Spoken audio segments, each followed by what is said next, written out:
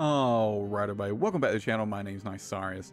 Let's get this video started. So, first things first, I just want to say that this video is primarily intended for either new players or players who are looking to farm materials in Odyssey for the first time, because as you probably already know, Update 14 has split the 4.0 version of the game and the 3.8 version of the game.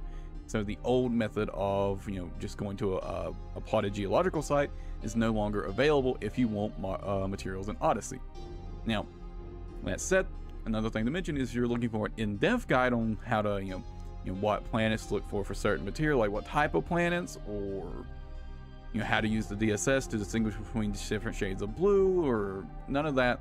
This video is going to be focused on getting you to an already known pocket of raw materials, of high-grade raw materials, get you those materials, get you out, get you done with your material farming as fast as possible. It sounds like what you're looking for? Then stick around. Now, I first want to mention a few things for the sake of newer players. First, make sure you remember to bring an SRV. Simply install an SRV hanger in your optional internals and make sure you put an SRV in it, and then you'll be good to go. And also, the way you actually collect materials with an SRV is we'll take crystalline clusters as an example. You have to first shoot the crystalline cluster. It'll be targetable. So you target, you shoot it, and then it'll fall to the ground as an actual material. You then target that material, you have to target it, and then drive over that material with your SRV with the cargo sloop deployed. It's a little convoluted and tedious, but you'll get used to it. Another thing I want to mention is that you'll only be getting grade 4, the highest grade materials from doing this if you go to the sites I lead you to, or that I direct you to. And essentially you'll want to trade these higher grade materials for the lower grade materials when you need them. This is much faster than actually farming the lower grade materials, and will save you a lot of time. So you can do this at any raw material trader. You can just simply look that up. Now, getting into it, for all the materials except for selenium, you'll be looking for crystalline shards. And on those crystalline shards will be crystalline clusters. Those will be the materials you're looking for.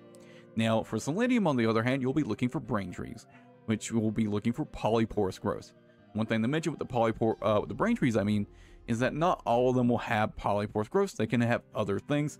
Now, that said, the sites I will direct you to only have polyporous growth. Speaking of, I will have a list of planets with coordinates in both the description and, hopefully, if I remember, also in a pinned comment, again with a list of planets and coordinates on those planets on where you can find large amounts of materials. Now, if you're spooked by the mere mention of coordinates, don't worry. I have a guide. The next section of this video is actually a guide on navigating via coordinates. And that said, there's a few other things I want to mention. First, the crystalline shards are about 1,500 light years out of the bubble. If you're a new player, that's quite a trip to make, and it can take a pretty good chunk of time. Now, the brain trees, on the other hand, are only about 300 or so light years out, not nearly as long of a distance to travel. But on the bright side, if you do this once and you really stock up, like completely stock up, which is very easy to do, you'll only need to do this once every few months or so if you're playing actively. Unless you just really burn through raw materials, but it should last you quite a while. And that's going to be pretty much it for this section. So next, let's talk about navigating via coordinates.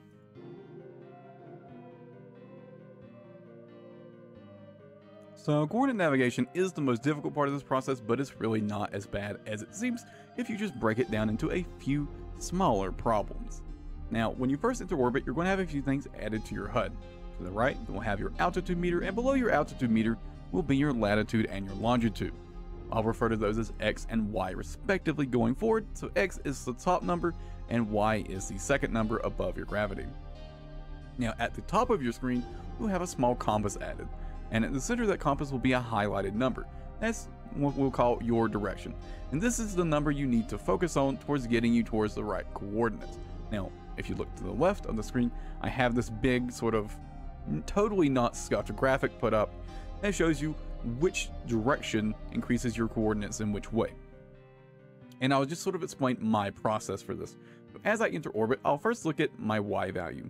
If I need to increase my Y value, I'll turn to 90. If I need to decrease my Y value, I'll turn to 270. And then I'll look at my X value. Do I need to increase my X value, or do I need to decrease my X value, right? If I need to increase, and I'll just give a small example. let's say I need to increase my Y value and my X value. So I'll turn to 90, and then I'll turn to, say, 45. This has both my X value and my Y value increasing. And once one or the other is correct, let's say X becomes correct first, I'll turn back to 90. If Y becomes correct first, I'll turn to 0/360. Same thing in this case. Now, a few things to know about coordinates like this is that the X value goes from -90 to 90. So don't forget to accommodate for negatives, and it will roll over.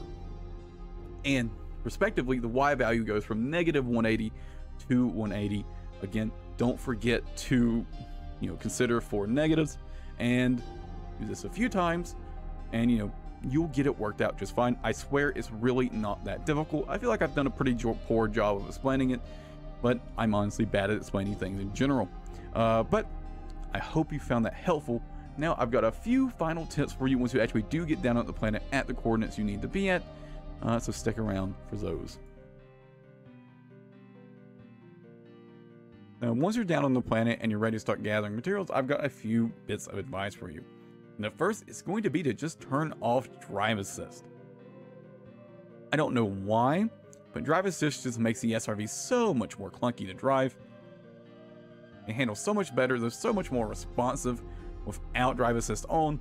It just makes it much easier to navigate, especially around in these, the Crystal Shard forests or these Brain Tree forests. It's so much easier to navigate around without the drive assist on, and you won't even notice it's off, other than the fact that it'll be literally easier to drive. Now, the second bit of advice I want to give you is going to be able to use turret mode to actually sort of target and shoot materials.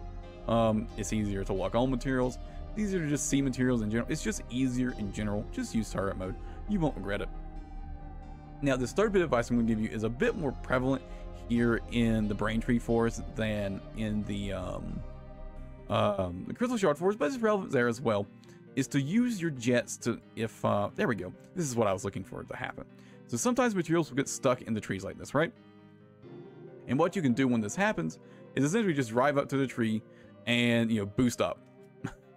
And more often than not, you can get the materials. Now, I'm full on all my materials, so I can't grab that, but more often than not, this will get you any materials that get stuck either in a Brain Tree or in a Crystal Shard. And this will really stop you from missing out on a lot of materials.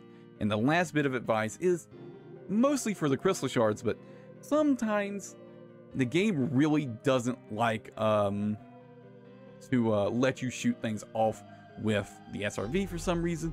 If that happens, simply pop into on foot, pull out your gun, and then go shoot it with your gun. Sometimes that happens. You can just, unfortunately, you can't pick things up on foot. Very, very unfortunate. Wish they would change that. But just hop in your suit and just shoot it with your gun. And that's going to be pretty much it. Yeah. Hope you guys enjoyed the video. That's all I really had to talk about. Trying to keep this nice and short and simple. Again, I hope you enjoyed it. I'll catch you guys in the next video.